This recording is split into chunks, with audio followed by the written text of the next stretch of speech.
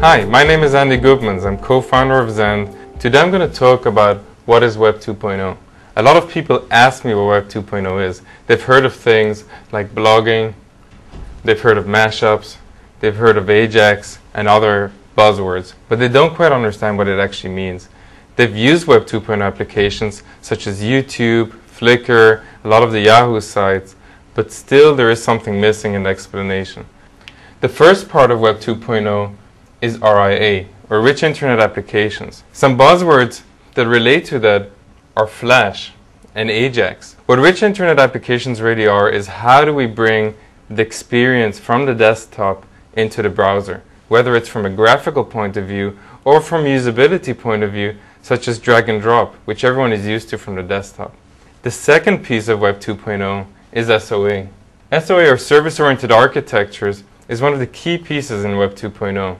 That includes buzzwords such as feeds, RSS, web services, and everyone's heard of mashups. What SOA is all about is how do Web 2.0 applications expose their functionality so that other applications can leverage and integrate that functionality, providing a much richer set of applications, including the infamous mashups. The third piece of Web 2.0 is the social web.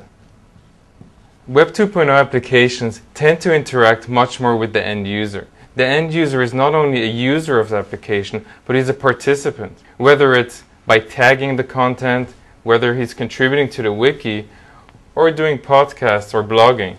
As part of the social nature of these applications, the end user is an integral part of the data of the application, providing feedback, allowing the application to leverage the users that are using it. There are really three things you should be looking for in a technology. The first one is a technology with very good Ajax support. Ajax is a set of key technologies used to build Web 2.0 applications. It is used to create the rich user experience, and it works in any browser, whether Firefox or Internet Explorer. The second thing you should be looking for is a language with very good web services support. As I mentioned before, web services is a key part of Web 2.0, and you need a language that makes it very, very easy to leverage those services. The third is have a language that is iterative.